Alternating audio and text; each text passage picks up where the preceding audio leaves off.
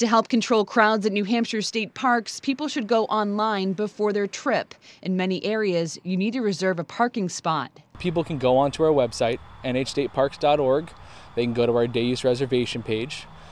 It's a very easy to navigate panel where you can pick the park that you'd like to visit. You select that and you make a reservation. The confirmation ticket you receive will be given to a staff person at the park.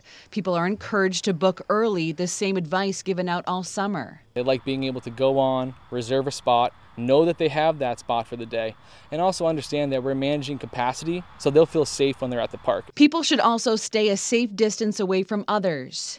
When you're entering our restroom facilities, please wear a face covering.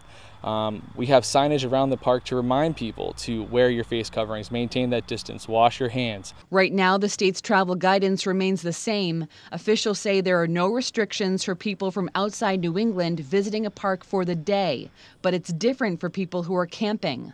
If you live within New England, you're just going to be asked those 5 screening questions, and as long as you pass all those, no problem. If you live outside of New England, however, there is the 14-day quarantine requirement, and we do have you sign an attestation saying that you did quarantine for 14 days before arriving in New Hampshire. People are encouraged to stay home if they feel sick, even if they made a reservation. State officials say your money will be given back to you.